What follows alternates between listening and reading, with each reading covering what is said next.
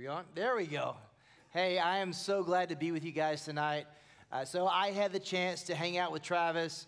We were at essentially this preacher's boot camp in Waco. We were hanging out with JP and some of the staff at Harris Creek, and they were pouring into people who pour into young adults and college students, and we had that chance to hang out, to grab a workout, and we formed a friendship, and he was kind enough to invite me here to be with you, and I am so excited to be here. We're going to be digging into Romans 12, 1 and 2, and we're concluding this series, Scandalous Grace.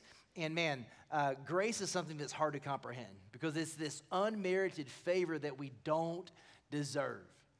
And we're going to talk about mercy, which is the withholding of the thing we actually do deserve. But before we get into the word, let's pray.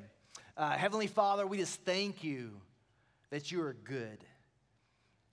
And I just ask that we lay aside any presuppositions around what we think might happen tonight, why ever we might be here, God. And I pray to just, you have your way, that you open our minds and soften our hearts so that your word dives into broken places. I pray that wounds are healed. I pray that you leave here with courage you did not have before. And I pray that you leave this room changed, because that's what Jesus offers. Let me pray this all in his name. Amen.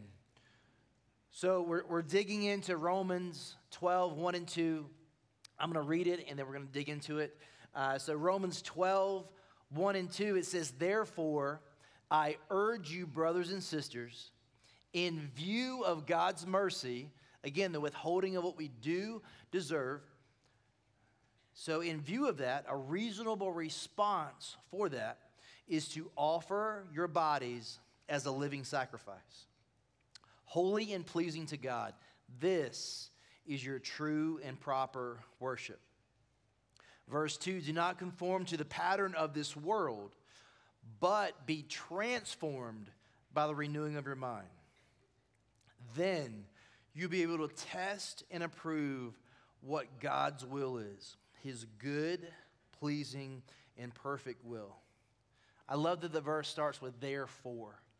We see a lot of therefores and a so that and a but God in the Bible.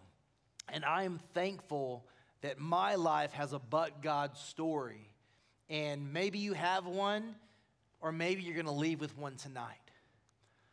But in spite of ourselves, God meets us. God meets us where we are, and he loves us enough to not leave us as we are. He offers change. He offers new life. I grew up in a super, super small town. Anyone from a small town? So you know, it only takes one person to know one thing about your life for everybody to know everything about your life. And what people knew about me is when I was 14, my mom was letting me drive this car that we had to basketball practice, and I got in an accident.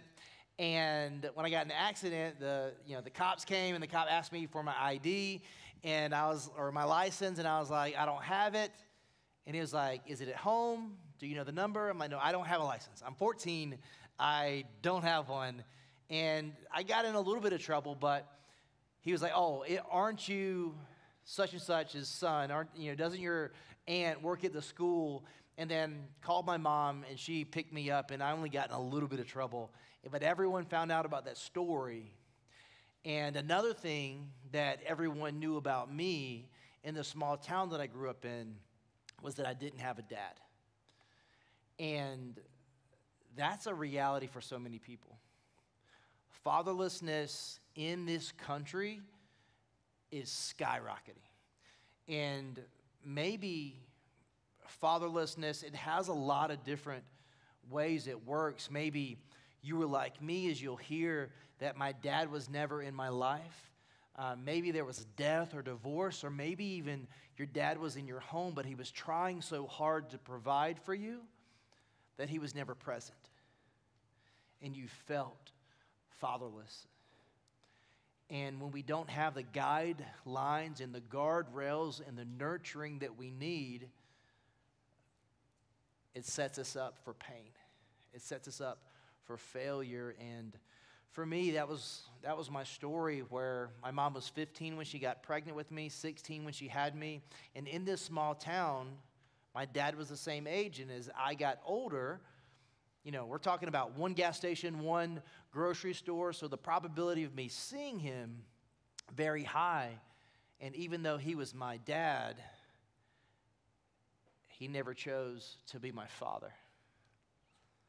And the way that our brain works is that we resolve conflict regardless of we have a logical explanation or not. Our brains are wired to resolve conflict, and the way that we do that, if we don't have a logical explanation for what's happening, we create a narrative that makes sense, and more often than not, we take the blame.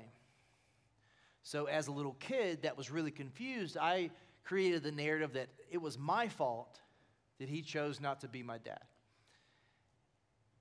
And that meant there must be something wrong with me.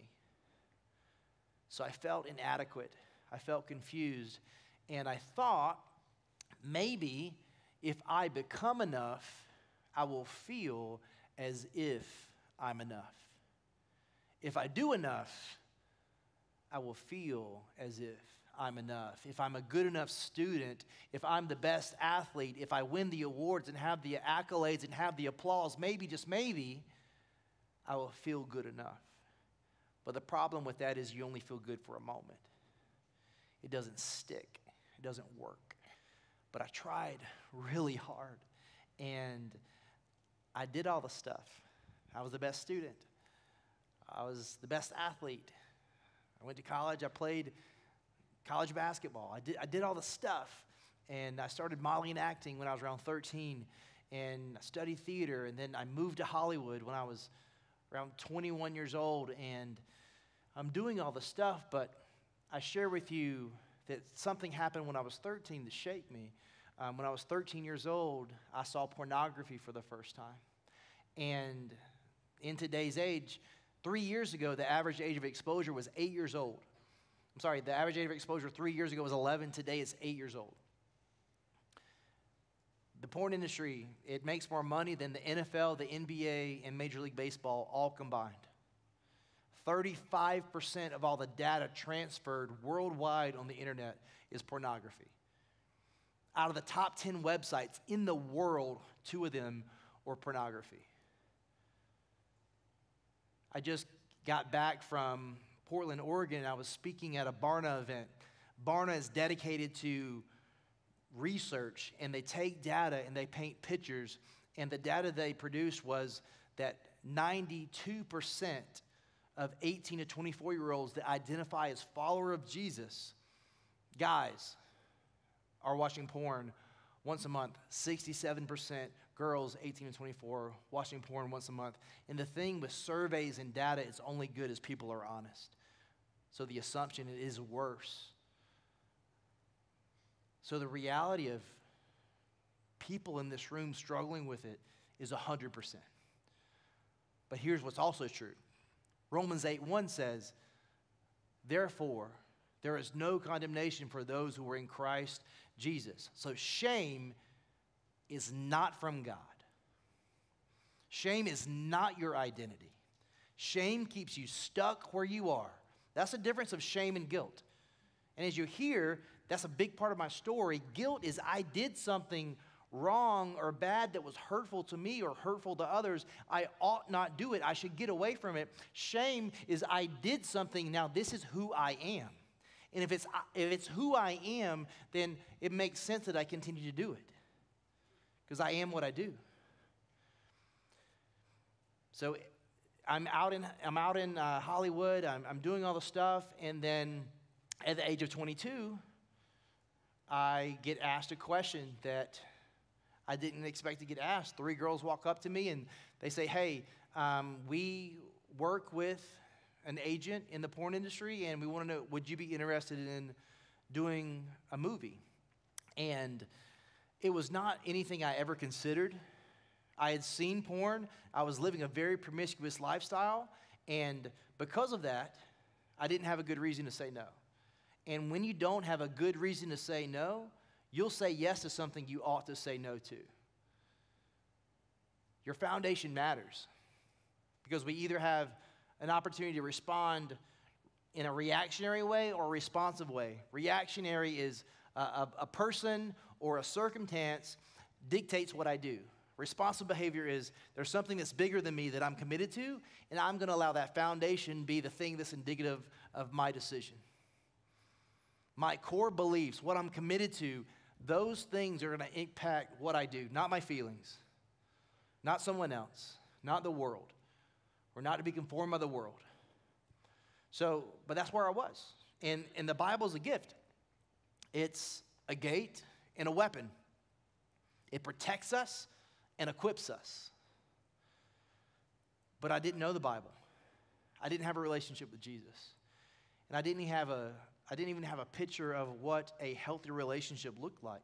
So the pornography that I saw depicted, well, maybe this is what love is.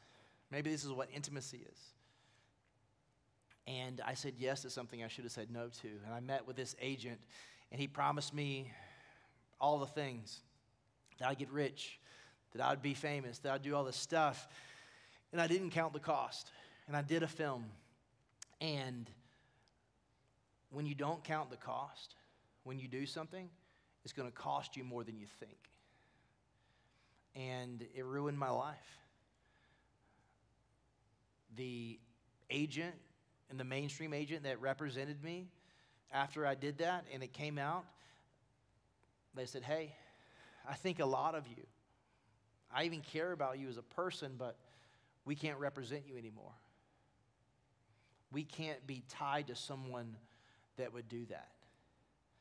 And then, again, back to the small town, word travels quickly. It only takes one person to see that for it to get back to someone, and then someone else told my mom. My mom called me, and she was like, you know, if you guys know the deal, it's like growing up in the South, it's like how much of your mom's name, you know, how much of your name your mom uses is how much trouble you're in. So it's like Joshua Broome. Did you do this? And I was like, yeah, I did. And I felt so much shame. And for me, I wasn't really sure who I was, but the thing that I was most sure about was that I was my mother's son. And what I mean by that is that the thing that I was most sure about is that if I was hurt, my mom would help me. If I was in need, she would rescue me. She was always there for me. She never hurt me, and she always helped me. And then when I hurt the only person that never hurt me, what I did was I proved myself right. Because that little lie that was in that little boy's head that said that I was no good, because my daddy didn't want me, I was no good, I proved to myself that I was no good. And then I was like, well, if this is who I am, then it makes sense that I continue doing bad things. And I stayed in that industry for 6 years. And while I was in that industry, I thought, well, if I make enough money, then maybe that money will supersede those feelings of inadequacy. And I was even tracking on a little chart. I actually had a dry erase board, like in my bathroom. And I was like, you know, like tracking my money. And I was like, well, when I eclipse $1 million earned, then something about that metric I attached to satisfaction. And I thought that somehow that would overcome the way that I felt. And then I made that money. I made that amount of money. And then what? Nothing changed. And I thought, well, if I become the best in that industry, if I am the most celebrated person in that industry, if I'm the most famous, then maybe that would make me feel different. And I got nominated for Performer of the Year 4 years in a row, and then in 2012 I won it, and I had attached my worth to winning that award. And when I won the award and I made that money and it didn't work, guess what? My anxiety that already existed amplified. The depression that already existed deepened. And when the things didn't fix me, I thought, well, nothing can. What's the point? I'm broken. I can't be fixed. I'm no good. What's the point of living? And I was wrestling with suicidal ideation the whole time I was in that industry, because I was just thinking about how dirty I felt and how worthless I felt. And then I made a plan to take my life. And on this day, I even needed someone's opinion so that I would do it. I needed someone to agree with me so I could do the thing I wanted to do. And the way that I was going to get them to do that is I was going to go into a bank, and on the checks that I had, on the memo, it said what I was being paid for. It was clear what I was doing. And before that moment, I had not gone into a bank. I did, mobile deposit, ATM deposit, like anything other than handing the check to a person so that person could look me in the eye and see what I was being paid for. I didn't want no part of that. But on this day, that's exactly what I wanted. And also, my mom continued pursuing me, calling me, texting me, my fraternity brothers reaching out to me, saying, hey, dude, what are you doing? You're better than this. I love you. You could be doing something else. Like, what are you doing? And the way that accountability works is that if I allow you to speak into my life and you say something, hey, you're not living up to the capacity or the standard that I know that you should be or you are committed to, I've got two ways of responding. Either, thank you for telling me. Man, I need to fix this, and I would love to spend some time with you and let's talk about it. Or, don't tell me what to do, and I push that person away. And I'd pushed everyone away to the extent where in that industry, you don't even go by your real name. You go by a pseudonym. You go by a fake name. So I hadn't even heard my real name in over a year. This is how lost I was. So I walk into the bank and I slide the check across the counter, and I'm waiting on her to give me a dirty look or shake her head or say something under her breath. I just needed something to fuel me so that I could do the thing I wanted to do, because I just wanted to be done. And I slid the check across the counter. She said, nothing. And did the transaction, handed me the receipt, and as I go to walk away, she steps around the counter and says, Joshua, can I help you? Joshua, what's going on? Are you okay? Because I was sweating, I was freaked out, I was scared out of my mind. And when she said my name that I had not heard in a year, something happened. There's this picture of this in Acts 16, Paul and disciples, they're out crushing it, they're baptizing people and delivering, people from demons and doing all this stuff, and all of a sudden they end up in prison. And then in prison there's this jailer, and he has one job: to make sure the people stay where they're put. There's an earthquake, the jail cells open up, and then he's like, I blew it. I'm a loser. I'm done. Corporal punishment is not an option, it's the expectation. I'm going to die, so I'm just going to do it myself. He grabs a sword, and Paul simply says, don't harm yourself. I'm right here. In moments of despair, sometimes we need to be seen, we need to be known, and there's someone in your life that maybe just needs to hear from you. I see you. I care about you.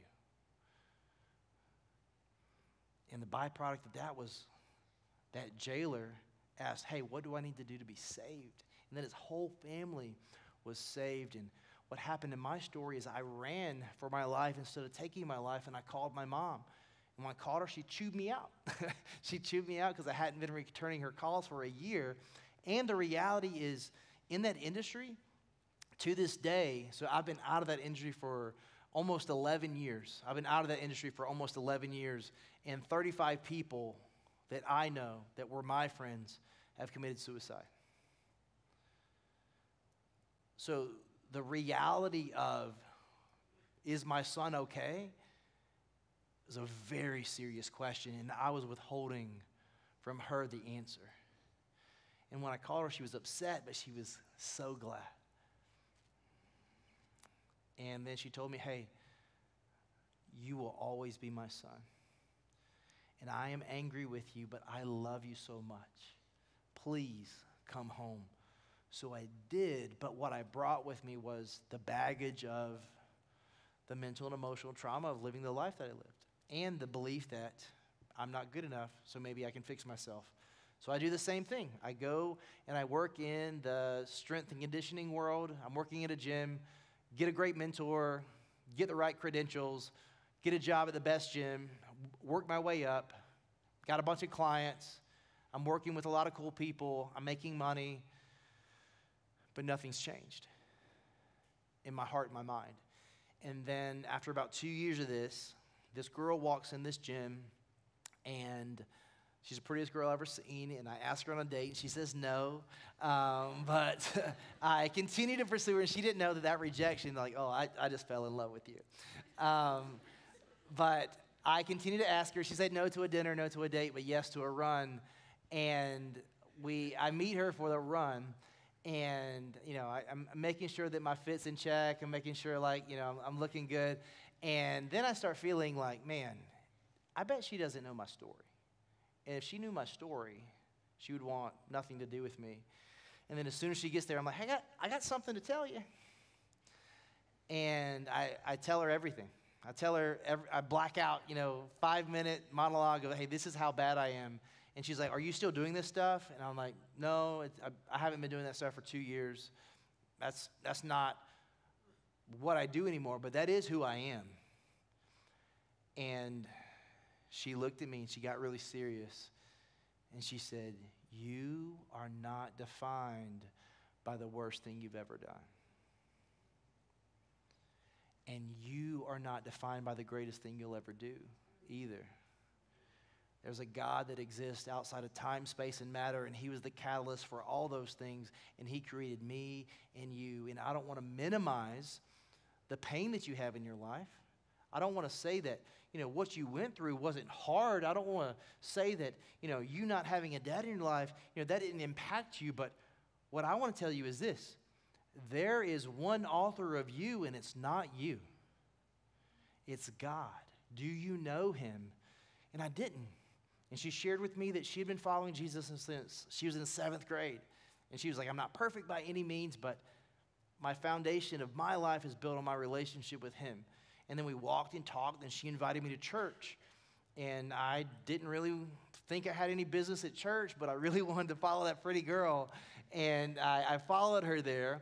And there I heard this sermon out of, you guys talked about this last time, which I think is Holy Spirit driven, but 2 Samuel chapter 9, this interaction with David, Ziba, Mephibosheth, and David is looking for a way to repay the kindness that Jonathan has showed him, and he's going to extend this loving kindness from God to someone. He has just rebuilt the temple, and now he's looking to extend this kindness to someone. He remembers this promise to his friend Jonathan from 1 Samuel, and he asks, hey, is there anyone left out of the house of Saul? And they find Mephibosheth in this place, Lodabar, that you talked about, this place of no pastor, this wasteland. And he's hiding there because he thinks, I deserve death. And David brings him into his kingdom, and he says, hey, I'm going to offer to you your grandfather's land, and not just any land, Canaan. So he's inviting him into the promised land, and he's saying, hey, you're going to be part of this kingdom, and you're going to sit at my table, not for a day, not for a week, forever. This is grace, unmerited favor that we do not deserve, a beautiful picture of it. But then I was with you, I'm listening to what you're hearing, and then I hear 2 Samuel chapter 9, verse 8, when essentially Mephibosheth hears everything that David says, and his response is, why are you offering that to a dead dog like me? AKA, don't you know who I am? Don't you know what I've done? We have such a hard time in the same way understanding the grace of God because we think something that we've done is more powerful than what Jesus did on the cross. So we disqualify ourselves from the grace of God. As I was sitting there saying, you don't know my story. You don't know what I've done. You don't know what I've said to people. You don't know what I've done. You don't know who I am. My own daddy didn't want me. Don't you know that? Like, what are you talking about? And then he shares Hebrews 12:2. He shares that Jesus, as he approaches the cross, says that he had joy in his heart. It was joy set before him as he scorns our shame. And he's seated at the right hand of God. And he's sitting because he's done. But what I was focused on was like joy. Joy? Why would you have joy? I understand at this point, Jesus is perfect. If Jesus is God, then he's perfect. And of course, he's obedient to his Father. So yes, he did what he was supposed to do, but he had joy in his heart. That doesn't make sense. And then all of a sudden it hit me.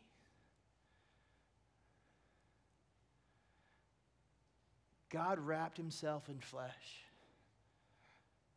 came into this world, faced every temptation, but never sinned. And he was beaten, and he was spat on, and he was humiliated, and he had joy in his heart as an omniscient, all-knowing God goes to the cross to die for you and for me. Why? Because he loves you.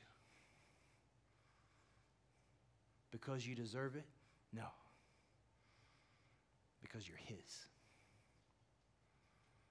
When I understood that God loved me and the Father that I longed for, I had access to because he made a way for me when I could never make a way, that changed everything. And in that moment, I gave my life. I surrendered my life to Jesus. And that girl that was brave enough to tell me the truth and to point me to church, her name is Hope. And we've been married for 8 years, and we have 4 kids. And that's us. And the beautiful thing about that picture is I had just preached Convocation at Liberty University to 11,000 students, and I was a student at Liberty University. And I remember as a freshman at university, I thought if any of these professors knew who I was, I'd get kicked out or I'd be so ashamed. And what happened was my theology changed my belief because I understood that the cross undid everything.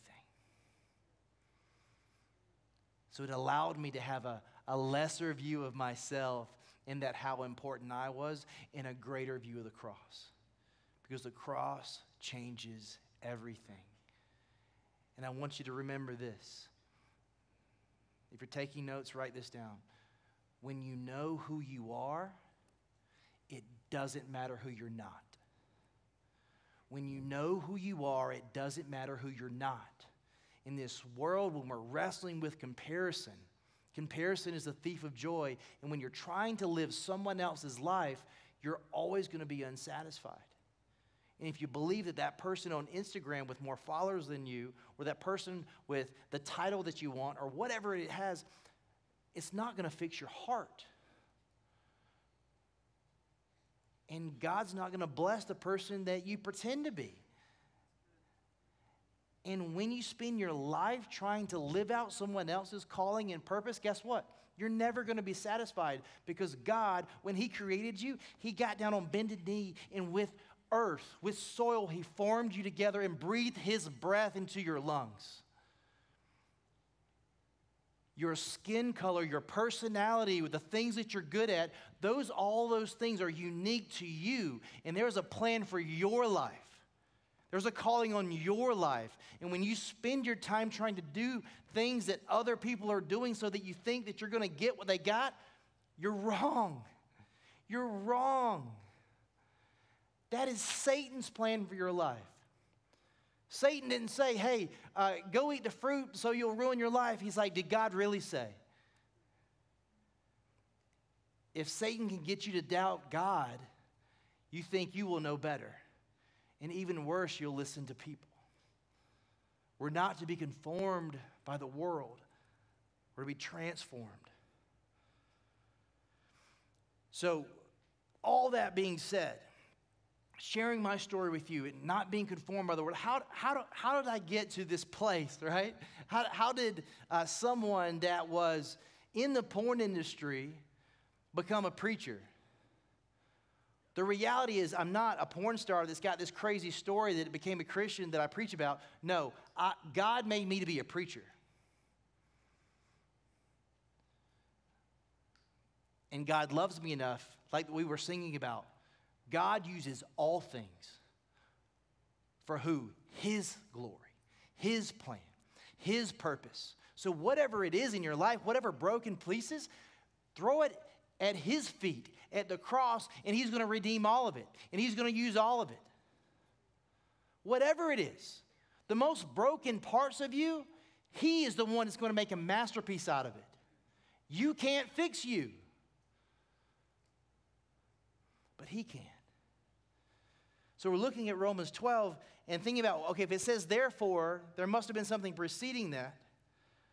So the Bible tells us, though, that from Him and for Him and through Him, all things that are made. Everything's about Jesus. John 1, in the beginning was the Word, and the Word was with God, and the Word was God. As the chapter goes on, it tells us that nothing was made that was made without God. He was there in the beginning, and He is the end. So if that's true, we have to wrestle with that. We have to wrestle with the reality that God has made Himself known through His creation, and He's told us. He's told us in His Word. So all means all. So yes, He redeems all things, but there's another all. That Romans 3:23 says, we've all sinned and fall short of the glory of God. So all means all. And then Romans 6:23 says, for the wages of sin is death. When it says death, we're talking about an eternal separation from God. There's an absolute fact, all of us will die. But where we spend forever is contingent on a choice that you make. For God so loved the world that He gave His one and only Son so that you will not perish. Eternal life is available to you, but it comes one way, one truth, one life. John 14:6 says that no one comes to the Father except through me, Jesus speaking. There's one way. But I love that Romans 6:23 continues, and it doesn't just leave us at the wages of sin is death. It says, but God. But God. So, but the gift of God is eternal life in Christ Jesus our Lord. So we were called into something. There's an offer for us. And if we're in response to that, there's a therefore. Therefore, I urge you, brothers and sisters, in view of God's mercy, offer your bodies as a living sacrifice, holy and pleasing to God. This is your true and proper worship. Again, mercy is the withholding of what we do deserve. So a reasonable response to God interceding in our life when we were approaching death, He offers us life, and a reasonable response to that is to give Him our life. A reasonable response to the gift of God is to give Him our life, all of it. As my friend JP that we were hanging out with, he says, Jesus doesn't do well in the back seat. Jesus is Lord over everything.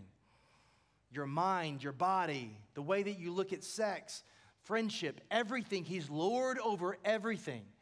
Over and over, Sermon on the Mount, you've heard it said, but I say this. He is Lord over everything. Not a dot, not an iota of His word will pass away until it's all fulfilled. Why can He say that? Because He is God. And He loves us so much that He came into this world and died for us to pay a debt we couldn't pay. He loves you that much. So that is the thing that changed everything for me. So I just want you to know, like, if you're in this room and you're struggling with pornography, it's such a huge problem. But the problem is not porn. The problem is you think there was something in your life that porn could fix, and all of a sudden you're stuck. Your heart is desiring intimacy, and you have believed because of the world and because of what Satan is doing that that's going to satisfy you. Or maybe hooking up is going to satisfy you. Or maybe doing enough is going to satisfy you. And there's one thing your heart was created to long for, and he was the one that created it. It's God. You cannot satisfy yourself because you were not made to.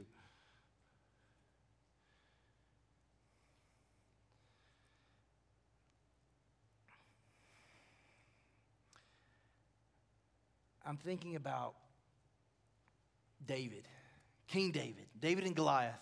But as we know, David is imperfect, yet we say that he's a man after God's own heart. We see his imperfection in that David was not somewhere he was supposed to be. He was supposed to be in battle, and then he saw something he should not have seen in Bathsheba bathing, and then he had a choice. He could either do what the Bible says, to take every thought captive and make it obedient to Christ, or do what I want and look again. He looked again, and then he did something he should not have done. And then when he did something he should not have done, he did not own it. He tried to cover it up. And that led to destruction in his life. Yes, the story goes on, and because of a friend that loved him enough to tell him the truth, there was repentance and heart change, but it could have been a different story. But we look at Joseph. Joseph was tempted by Potiphar's wife, and he ran. It's like, yes, the Bible says flee from sexual immorality, but it's important where you run to. Because Joseph wasn't running from sin, he was running to God.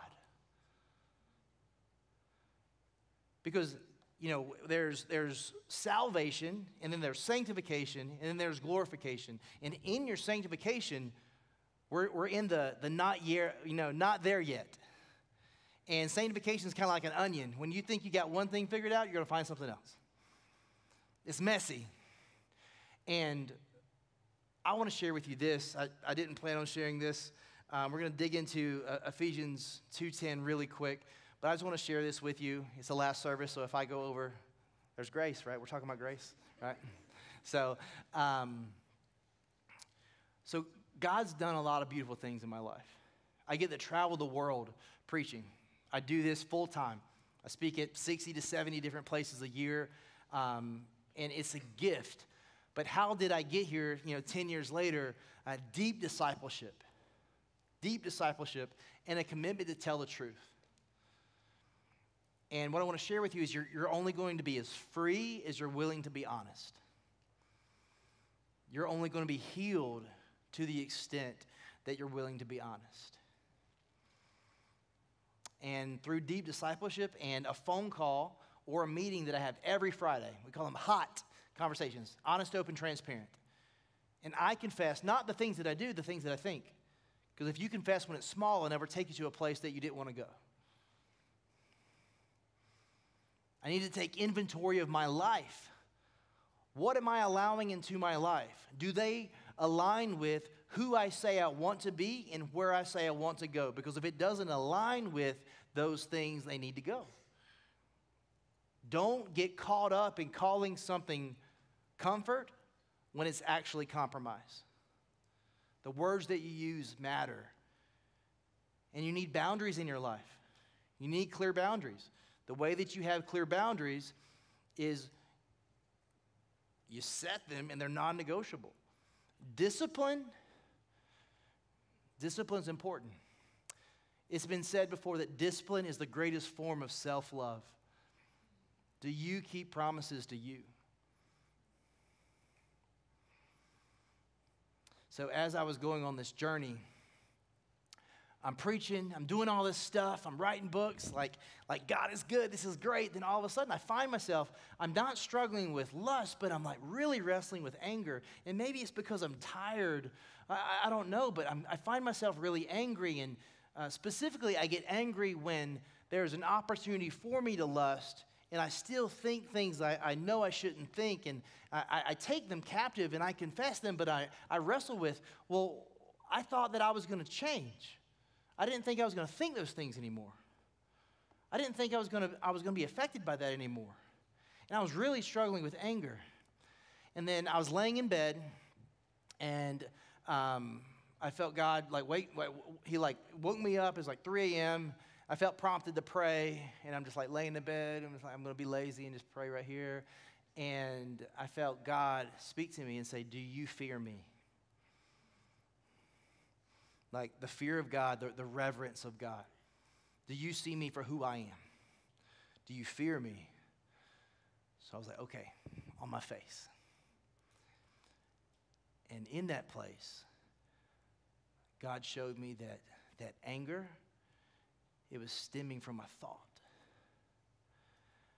That, Dad, if you would have been there, these things wouldn't have happened to me. Dad, if you would have been there, I wouldn't have done those things. Dad, if you would have told me what I needed to know, I wouldn't have done those things. Dad, now because of you, I have to have these hard conversations with my kids. Dad, because of you, my wife has to see some of these things that she sent online. It's your fault. If you would have been there, I wouldn't be going through this. This is your fault.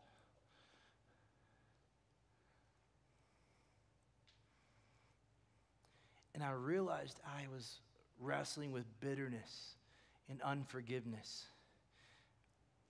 And here's what's true, and it's hard. We're called to forgive regardless of if reconciliation is going to meet your expectations. And what I mean by that is I'm called to forgive my dad even if he doesn't choose to be my dad.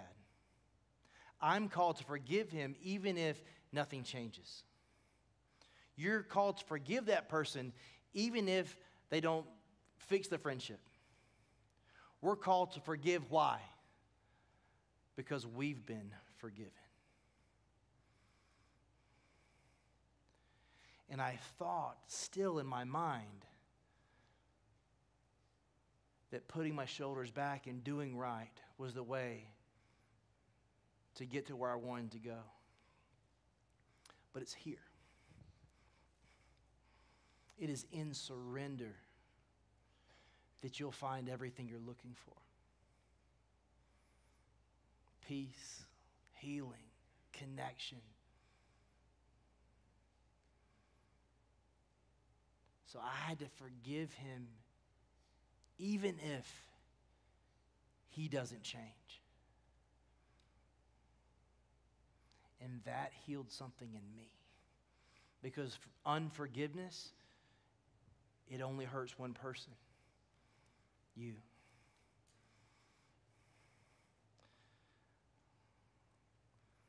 So Ephesians 2:10 says this, "For we are God's handiwork, created in Christ Jesus to do good works, which God prepared in advance for us to do." So we are God's handiwork. As we talked about, God created you. You were created in God's image. He knitted you together in your mother's womb, numbered the hairs on your head, knows everything about you. The closer you get to God, the more you become the person you were created to be. Proximity to God is the real definition of intimacy. Most people would say sex. Sex is in the bucket of intimacy, in the confines of marriage, but intimacy by definition is proximity to God. And when you allow God to love you and you love him back, you see love rightly. And all of a sudden you can love yourself and others rightly. God wants to change you and change your story. You're his handiwork, you're his poem, you're his masterpiece. He's the artist. We're the canvas. He's the potter. We're the clay. We're not to be molded by the world. We're to be conformed to his image by his word. I'll leave you with this. It's a quote from one of my favorite theologians, Dallas Willard. says this, super challenging. It says, there isn't a single thing that Jesus said that we cannot do. There is not a single thing that Jesus said that we cannot do. And there is not a single thing that Jesus said that we can do on our own. But praise God that He does not leave us on our own. He is with you. He is for you. And He's looking at you, not saying, oh, you did it again. Oh, you did that. He's saying, take one step towards me. Test me. Take one step towards me and watch what I do. We look at the prodigal son, what happens? You take one step towards your father. He puts a ring on your finger. He puts shoes on your feet. He puts a robe around your back. And he says, this is my son. This is my daughter. I'm going to throw a party because my son, my daughter has come home. He loves you. He loves you that much. He celebrates when you take one step towards Him. He's not counting your mistakes. He's calling you closer. He's not saying do better, do the right thing. He's saying come to me. And in that place, you will find everything that you're looking for. Let's pray. Heavenly Father, we thank you for each and every person in this room. We thank you for your Spirit that I feel so clearly in this room, so heavy in this room. There's hurting people in this room that want freedom. God, I ask that you touch them, that you touch them in a tangible way so they know how loved they are by you. And God, I know that there's people that walked in this room that don't know the answer to, if I died today, would I spend forever with you? The Bible is clear. There's one way to the Father, and it's through Jesus.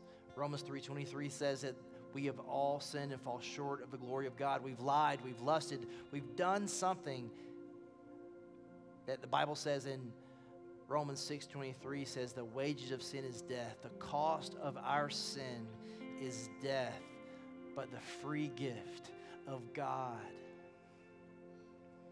in Christ Jesus is eternal life. Romans 10:9 says if you believe in your heart that Jesus is Lord and that He rose from the grave, you will be saved. So I just say to the people that I just feel so overwhelmingly drawn to in this room, I just say that don't leave here today as you walked in. I'm going to pray a prayer, and there's no prayer that I can pray for you, but if you pray this prayer in your heart of hearts and you believe it with conviction, your life will change. Jesus, I'm a sinner. I've lied. I've fallen short. I'm tired and I can't go anymore. I've tried to fix myself and I can't. I believe that you sent your son Jesus, who was perfect in every way, to die for me.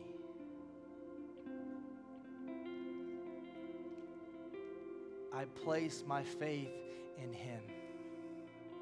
I place my faith in Jesus. I give you my life. And I ask you to change me. I ask you to fill me with your Spirit so that I can follow you with all of my life for the rest of my life. God, make me new.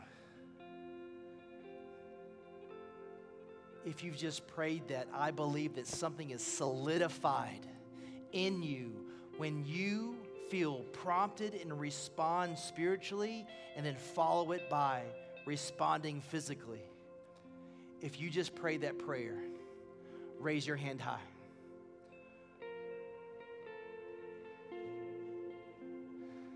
Thank you, Jesus.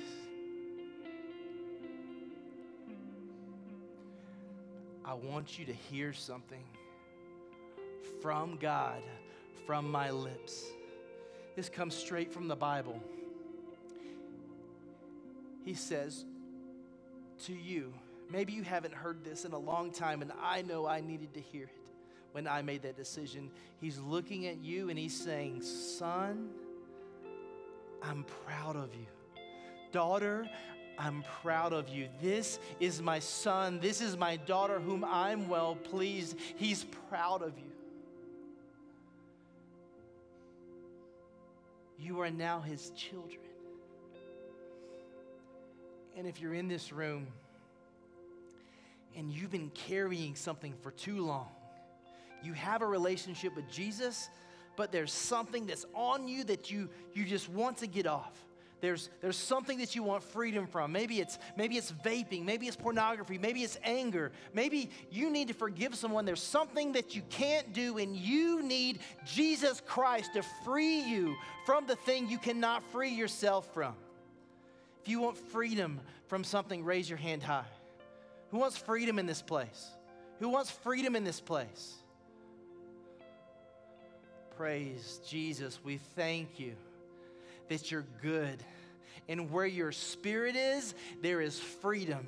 And you not only meet us where we are, you don't leave us as we are. So God, I pray for each and every person. God, I pray that we are not afraid to take the next step.